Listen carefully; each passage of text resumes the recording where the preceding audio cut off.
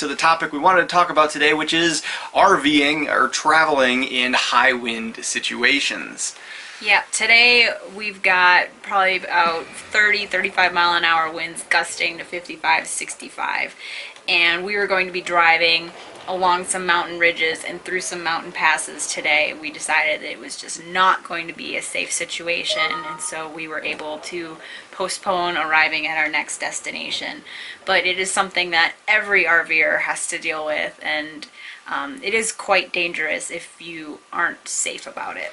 Yeah, there's a high wind advisory issued for this area, and they shut down some of the passes for permitted loads, and we just decided that it's just not worth it because we are a high-profile vehicle. Fifth wheels, travel trailers, and motorhomes all have a lot of surface area on the side of the RV, and I did a quick calculation just to kind of give you an idea of how much force can be put on the side of an RV at 90-degree angle. With our RV at 33 feet long, fifth wheel, a 65 mile an hour wind gust will actually put over 3,000 pounds of side load force on our RV.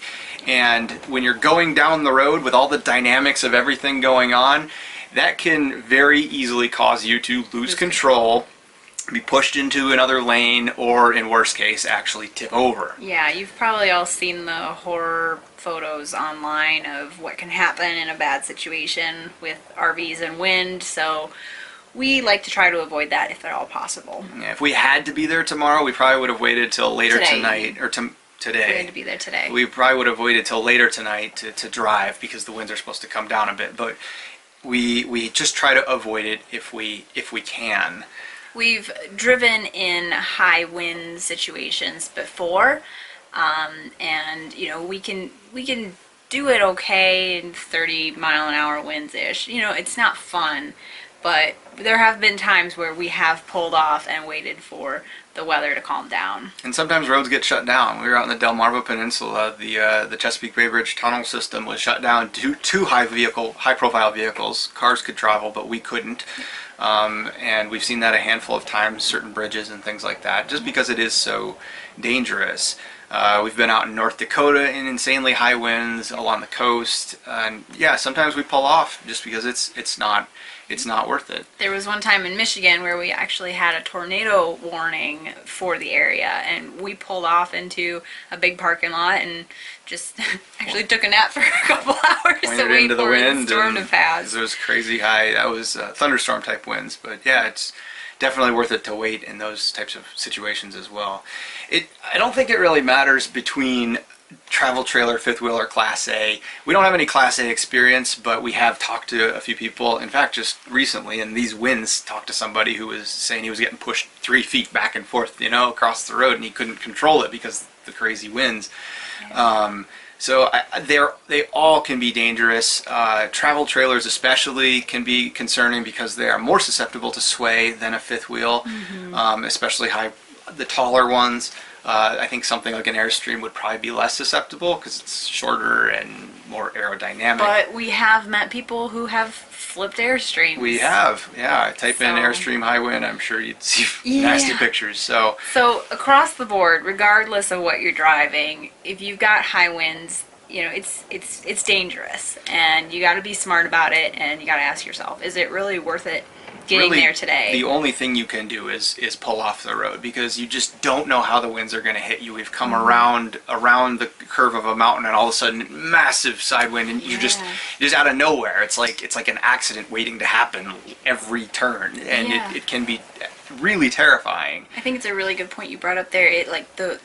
It's not just driving down the road and getting hit, from one direction constantly. You pass by trees and buildings, and you go through like little valleys or things, and the wind changes as it goes around those. And we actually just heard a story about Class A that was passing in the mountains in crazy weird winds, and it was passing a semi-truck in one of those hills on both sides situations, and some sort of crazy air pressure popped the front windshield off. They think that's how it happened. Popped the windshield off, 60 mile an hour wind in the guy's face. He lost control and crashed into a river. And this was a nice, like a Monaco Diplomat or some fancy RV. So I mean, wind can be very dangerous. It can be very strong. Yeah, for any situation. So we just chose to not drive today. And our best advice to you is do not drive in high winds. I'd say like 30 miles an hour and above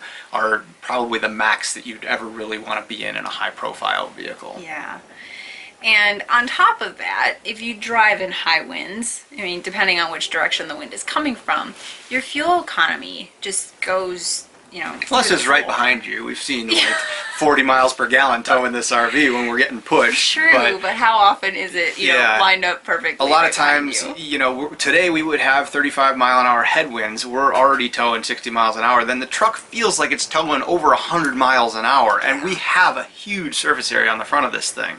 So it puts a lot of stress on your vehicle, and your fuel economy massively suffers. So another reason to try to avoid winds. Of course, when we were crossing North Dakota, there was no way to avoid a direct westerly headwind, because that's just the way it blows all the time. Although if you remember, we were going west, and then we took a jog up to the north, and as soon as we turned north, the wind started coming from the north. It's just what happens when you're driving a big vehicle. The wind moves with you. Another thing to consider with winds, even if you're in a large vehicle or a small vehicle, is just to be concerned with other big vehicles on the road. I'm sure we've all seen, you know, semi-trucks kind of like swaying and moving drastically, and a lot of that is, you may not feel it in a small vehicle, but in a big vehicle you will feel it for sure. Yeah. And be cautious of other large vehicles when you're in windy situations. So I think our best advice is just to avoid it if you can, or drive very carefully when you have to. Yeah, but do also know what you're towing. Like the high-profile travel trailers are probably the most dangerous. Second to that, fifth wheels. We have a dually truck, so we have a lot more stability, which really helps out, and we feel pretty stable. But a lot of times I'll look back and the RV is still bend into the side, and you're like, ew, that's scary. So nerve-wracking. Let's just not chance it. So long story short, we're staying here one more night, and then tomorrow, once the winds are all died down, we're gonna head further south to Palm Springs, where we've got quite a fun week planned. We've got a lot of other full-time RV friends that we're going to be meeting up with, which is exciting.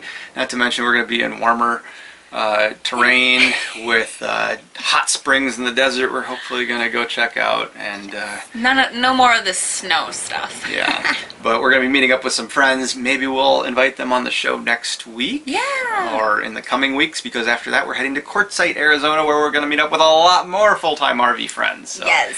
It's going to be some good times. Yeah, so stay tuned the next couple of weeks. We're going to have some fun content to share with you, with all of us collaboration and fun to be had.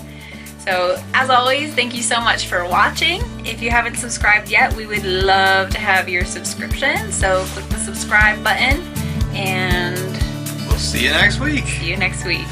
Bye.